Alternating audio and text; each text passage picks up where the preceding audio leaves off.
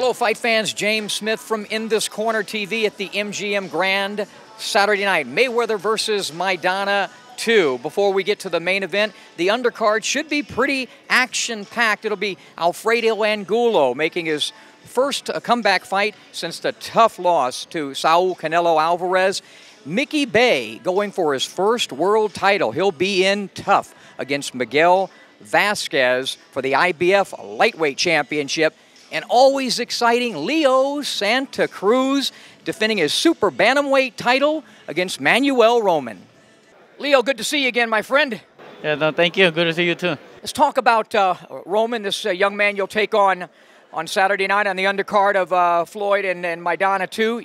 You know him pretty well. Talk about that. I know him since we were really small. We used to go to tournaments together. I used to see him fight, and we used to be friends. And then when we turned pro, I used to help him out in sparring. When he was going to get a fight, he used to help me. So we were training in the same gym for like 4 years. So I know him really well, and he knows me. So I think he's a really great fighter. He has a lot of great punches, great style, great technique, everything. So I think it's going to be a great fight. We're going to make it a good fight.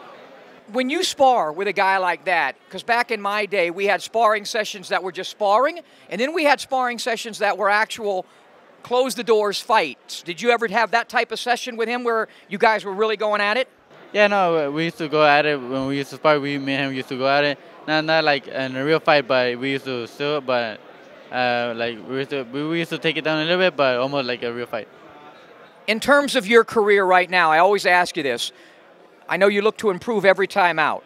What are the things in this fight that you want to see in yourself to improve? I want to put my punches a little bit better, not too sloppy and not too wild. I want to set my power punches good. I want to lower, not too many punches, but like put them that they count, that make the punches count, and try to hurt the other fighter. Yeah. Do you watch films of your fights carefully? Yeah, sometimes I watch them by myself because I don't really like watching them with people because I get embarrassed. Sometimes I see I'm doing something wrong and I feel embarrassed that they're going to be like, oh, you did that wrong or you look wrong. So that's why I like doing it by myself, and I watch them like once in a while. In terms of, I don't want to look beyond this fight, but we'll look beyond it anyway, because I get asked all the time, hey, is Leo going to fight a Rigondeaux or a Nonito? Or I know you're focused on Saturday night, but you're a fighter. Who would be on your hit list after Saturday night? Everything goes good Saturday, you win, you come out healthy. Who do you want to fight? I think Frampton or Scott Quigg or Guillermo Rigondeaux, like you said. But Frampton, he became the IBF new champion, and he's a great fighter. I think me and him will make a great fight because he comes forward. He has power and everything. So me and him, I think that's the best fight it could be right now. You're a long guy, tall. How long at this weight will you stay? Do you see yourself moving up anytime soon again? Yeah, no, I think 2 more fights. I think 2 or 3 more fights, and then see how it goes, and then move up in weight. If you weren't boxing, if you weren't a prize fighter and had one of these world titles, where would you be without boxing right now? The truth, I think I would be working on a minimum wage job because I got out of school too. Because boxing, I got out, but I think I would be maybe construction or one of those jobs that is hard jobs. Sport has really changed your life. Yeah, of course, it changed my life really a lot. Before, I remember when we didn't have to eat or to go to the gym, we had to go walking or in the bus and stuff like that.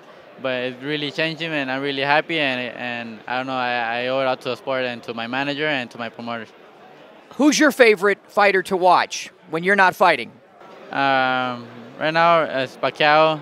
I like watching Pacquiao, Cotto, and many fighters. Yeah.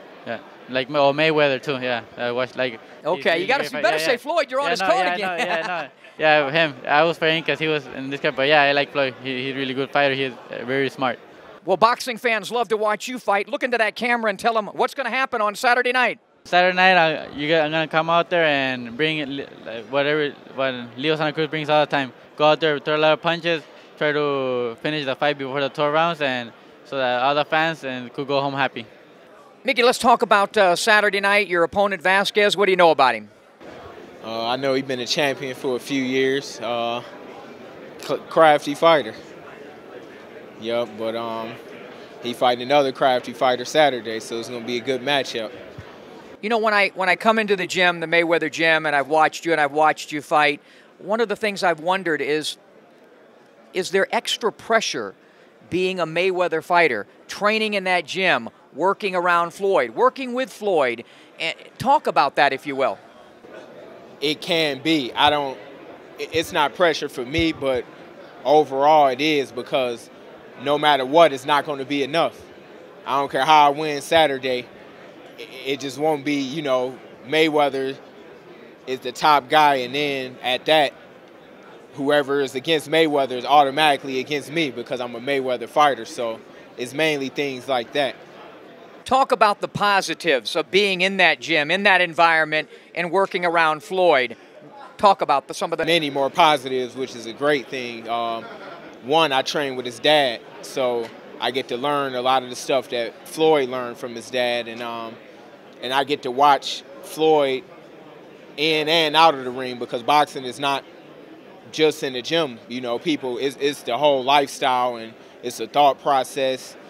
It's everything outside of the ring, and I just watch Floyd, and I can see why he's where he is, and I'm just trying to work my hardest to get, you know, as close as I can to it. With what's happened with Love recently, and your one setback, do you feel extra pressure going into this fight for yourself? No, you know, I just take one fight at a time. You know, I feel that my loss was me. I kind of gave it up by showboating at the end, which I never usually do. You know, I was up like 10-0. Had I did what I always do and just handle business completely. So I think it was more of a lesson outside of the ring, like keep your character the same and stay who you are. And it was a slap on the wrist is the way I took it. So now you've seen me in action in calling fights with fighters in the ring. Have you learned anything from any of my stuff?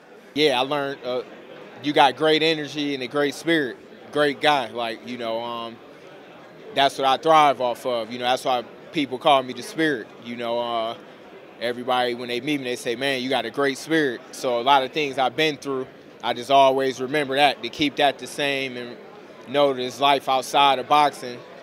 So you just said something, though, so me is that putting on my pugilistic professor hat. I just like your energy and everything. I like people I just like overall genuine good people. But let me tell you what you said that's smart. Closing. All great athletes, you know, just like a horse race, you start the race, you got to close the race. And so you said it. You just got to stay focused for right. 10, 12, however many rounds. Yeah, you and don't close. Play. And I mean, I did a good job. You know, everybody enjoyed the fight. He was a tough opponent. I beat him. I think the easiest that anybody ever beat him. But, you know, by me stepping outside of who I am and my character, I paid for it in the last 30 seconds. So that's more hurtful to me than actually losing the fight in the first round, because I dominated him. But, you know, that was more of a lesson outside of the ring to me. So look into that camera and tell the folks what's going to happen on Saturday night. Saturday night is going to be a new champion, and it's going to be a great fight. So tune in and watch me and Miguel Vasquez put on the show Saturday. Let's just go back to that Canelo fight. I just want to say, have you watched the tape of the fight? I'm curious.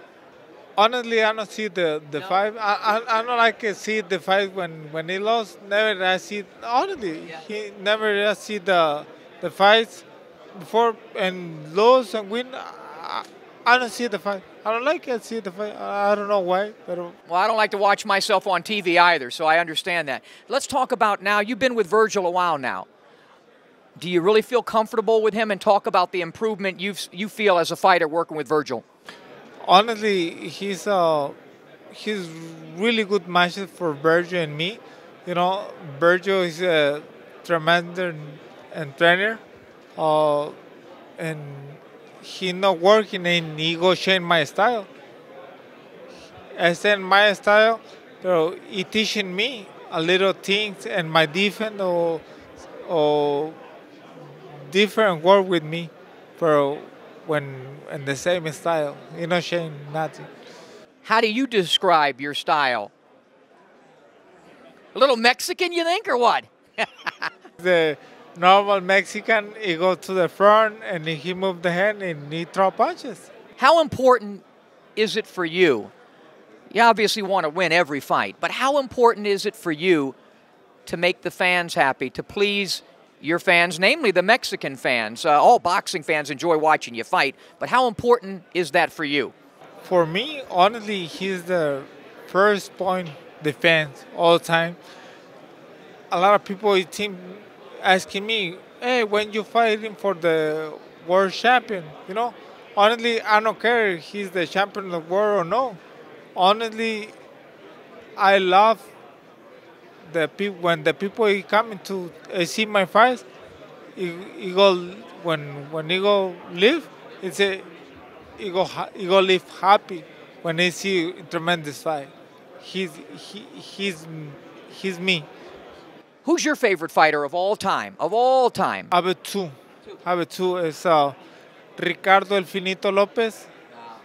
What a beautiful fighter. He never lost. One draw against Alvarez, and he avenged that. I was at both of those fights. Yep, and Julio Cesar Chavez. They both Mexican? Yep. What's going to happen on Saturday night? Honestly, he's in my bio and Your fight. Mayweather. Honestly, he's ready for the comeback, and he's the new way. He fighting at 160, and he working for the people who see the old dog, the dog he ready for comeback, and he stay really comfortable at 160. Look into that camera and tell the folks what's going to happen in your fight on Saturday night. You know, on the Saturday night, the dog fight, he's the same all the time. It's a tremendous show, and in the front, the De La Rosa is a really good fight for the fans. And Angulo will be in his face. Yep. Best of luck. Thank you so much.